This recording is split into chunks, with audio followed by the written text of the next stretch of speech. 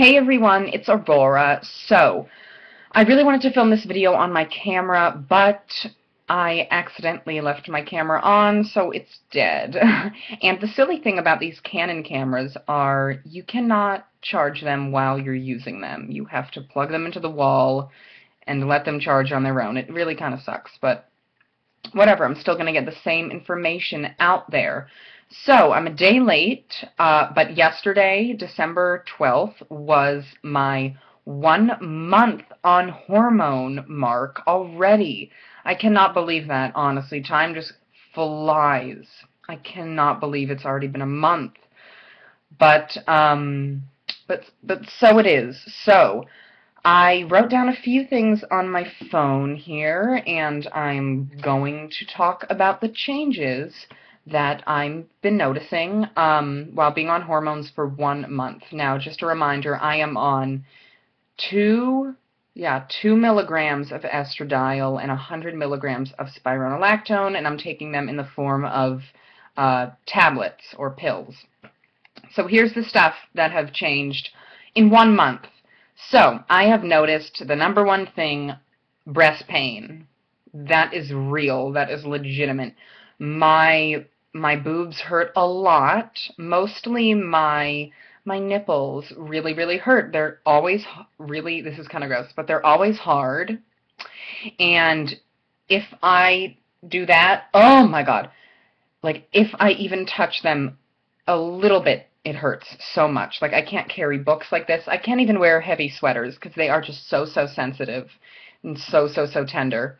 But really, like, around the nipple area, not so much. But I have noticed a little bit of breast development. You watching this will not notice any breast development, but still, looking at myself in the mirror, I do notice a little bit of change. My nipples point more outward, and they're a little bit fattier. I guess that's the boob part growing, but they're a little bit more like cushiony. So I guess they're growing a little bit, but I really won't notice any significant changes in breast growth for a little while. Okay, the second thing is, this is something, I saw someone talk about this in their hormone update video, and I totally, like, agreed with it, being more thirsty. Like, I have been so thirsty, not just, like, I'm a thirsty hoe, but, like, I just need so much water all the time. Like, I'm always thirsty. Like, I wake up and I'll be like, I need water. So, yeah, I just have to keep myself hydrated and drink a lot of water. Also, I've been a little bit more tired. I'll be, like, almost falling asleep in class, and I'll be like, oh, why am I so tired? But I think it's because of the hormones. It might just be because I'm so bad at sleeping. I always wake up in the middle of the night, but whatever. The other thing, I feel like I do have a clearer mind. I think more rationally, and I just problem solve better. I talk to people better, and I think I'm just not clouded with so much testosterone. I can think more clearly. More emotions. I'm definitely more emotional. I will have mood swings also, like where I have a really low and a really high. They come more strongly, and yeah, emotions are definitely at a peak at some times. And I feel more like myself, ultimately. I feel like I can express myself easier and be more like myself, and it's really wonderful. Also, okay, here's a very big change. Smoother skin. My face is very smooth, and I don't think it's from the laser hair treatments at all.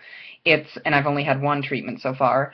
I really do think the hormones are helping my skin smooth out. My skin feels cushionier. My pores are smaller, except around here. My face just seems more like cushiony, if that makes sense. Softer, and it's turning less.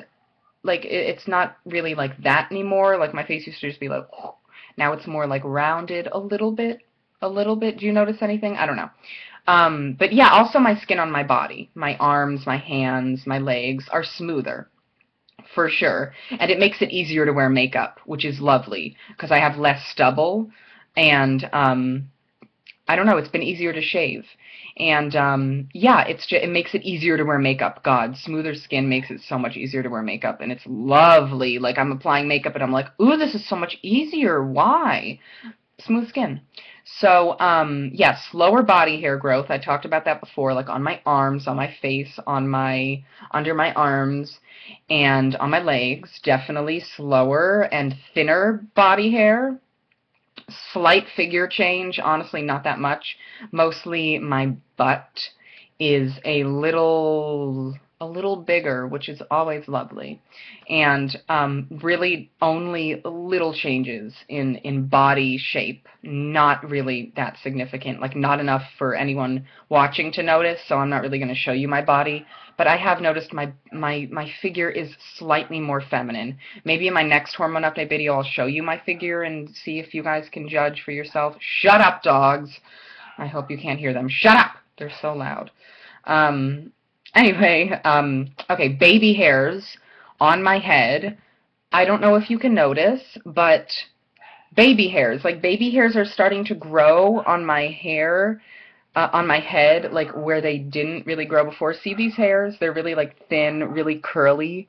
Those are baby hairs that were never there before, and it's changing the shape of my like hairline. It's really nice. See those baby hairs?